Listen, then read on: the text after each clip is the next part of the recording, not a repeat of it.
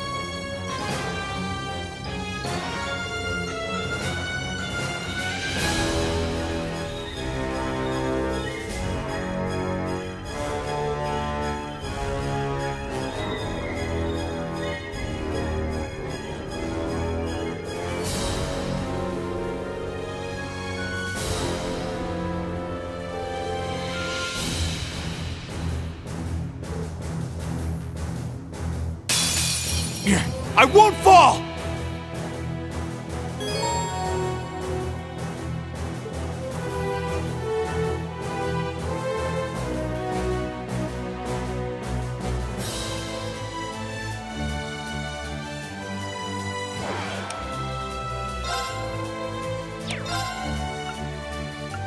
Arcus, activate!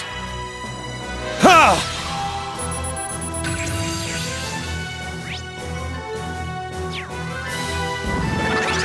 It's my turn! Break through! My turn. There! Now! An opening! Let's go!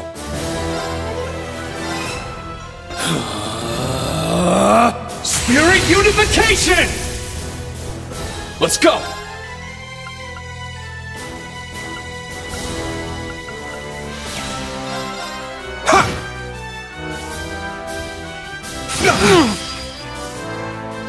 Let's go! Sit! It's my turn! There! Leave it to me. Let's go!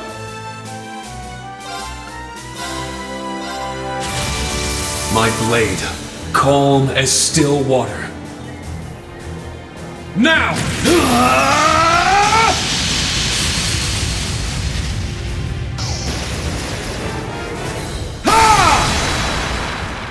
Action slash! Fatal leaves!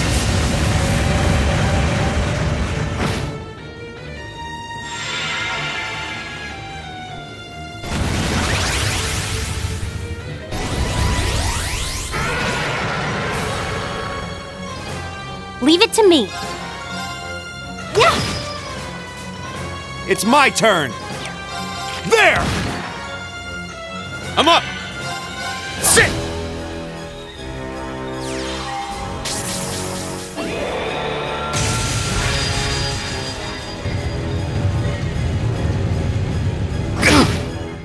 Don't take me lightly! Yes!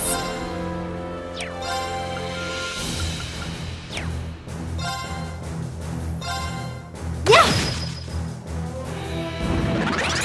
It's my turn! Break through! It's my turn! Sit! My turn! Yeah! Now! An opening! It's my turn! Sit! It's down! It's mine! Yes! Break through!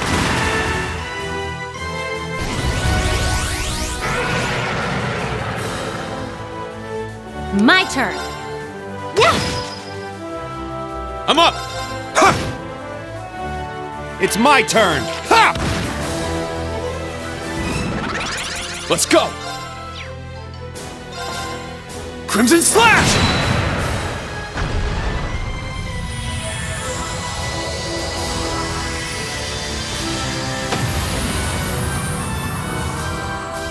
This is the blade of the 8 leaves!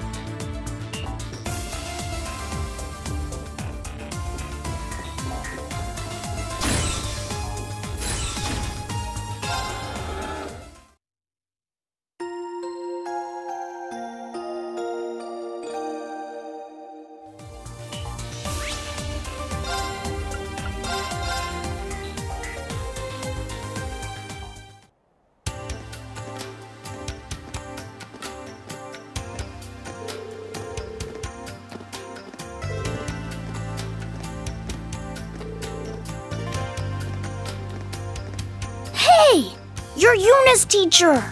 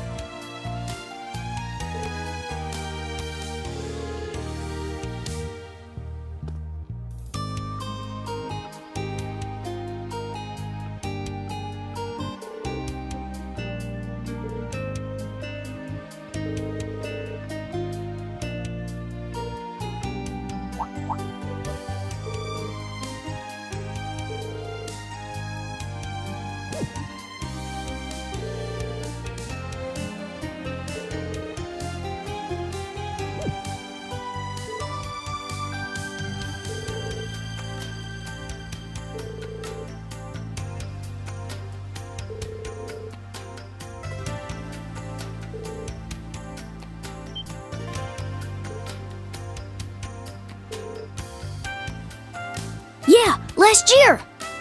When Calvert attacked, he saved us. We fell out of the car, but he used his big toy to protect us. Yuna was with us when it happened.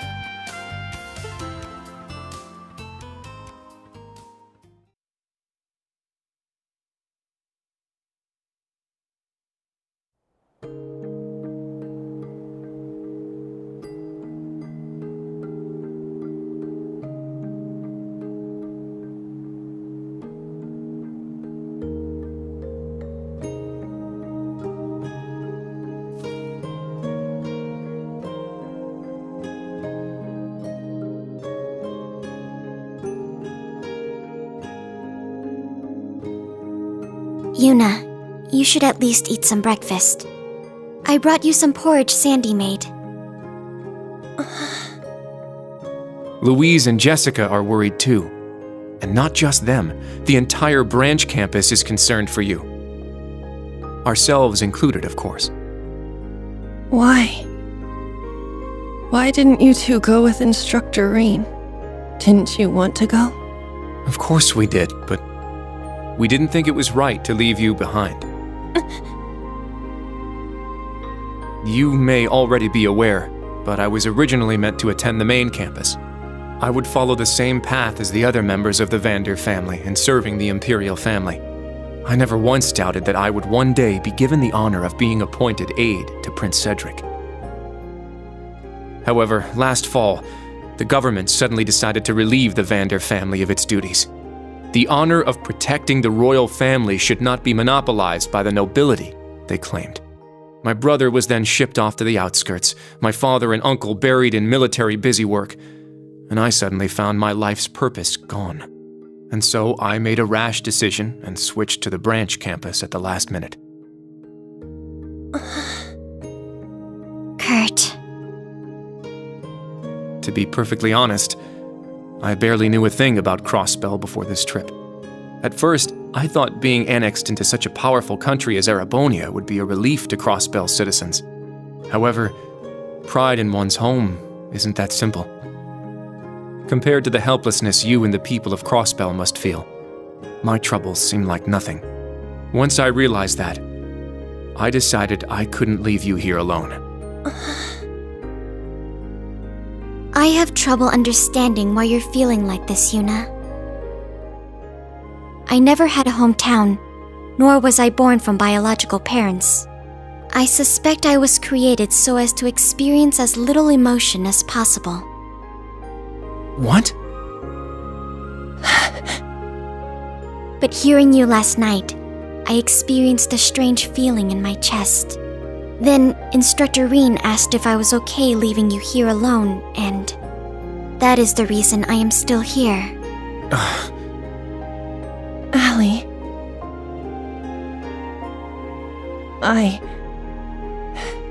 Unlike you two, I don't have a good reason for staying behind. I know what I should do. Regardless of what's going on, I just need to grit my teeth and keep moving. I know that, but my reason is just my own selfishness.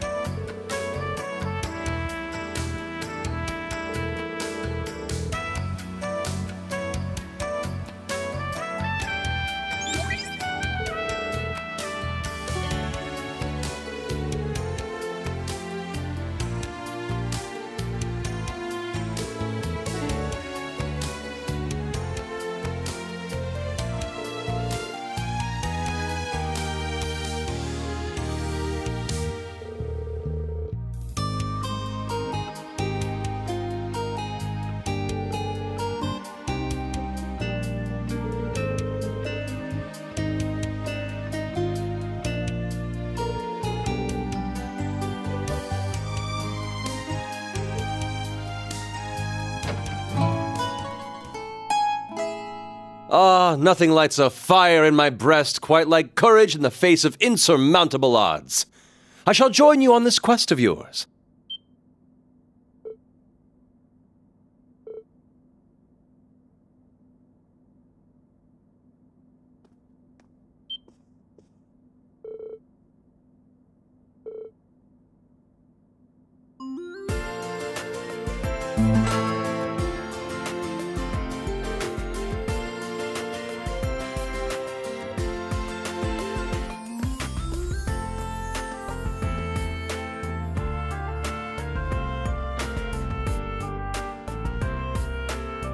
It is a pleasure to see you once more, my dear Tio. Also, I'll have you take care to say my name properly. I am the drifting poet and seeker of love, Olivier. It wouldn't do for passer-by to mistake me for the famed debaucherous Prince of Erebonia. Now would it?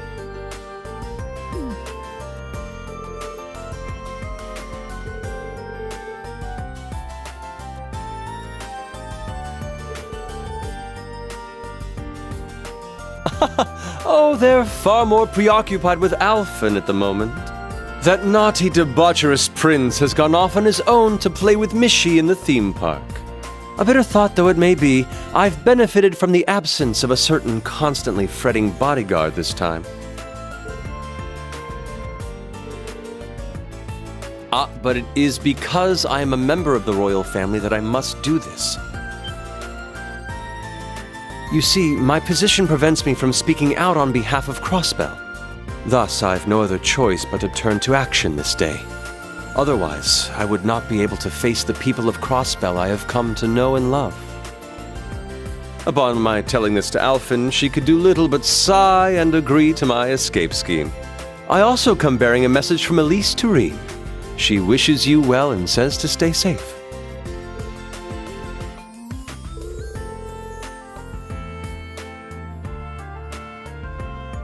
Thank you, Prince Olivert. Class 7 as well. On behalf of Randy, Ellie, and Lloyd, please protect Crossbell from this disaster looming over it. Yes! Yeah!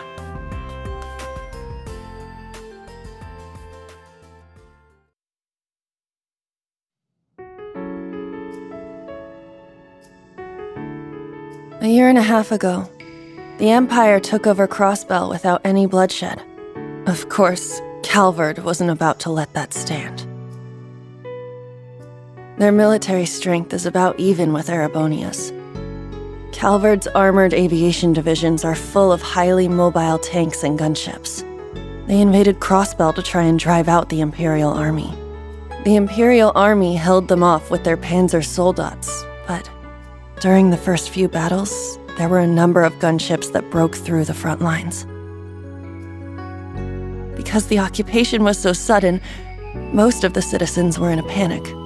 Most people fled the city, hoping they'd be away from the fighting in rural towns or remote mining villages. We had the same idea and tried to at least get Ken and Nana to safety in Armorica village. I had just gotten back from the police academy and got an acquaintance to help drive us to the village. That's when it happened.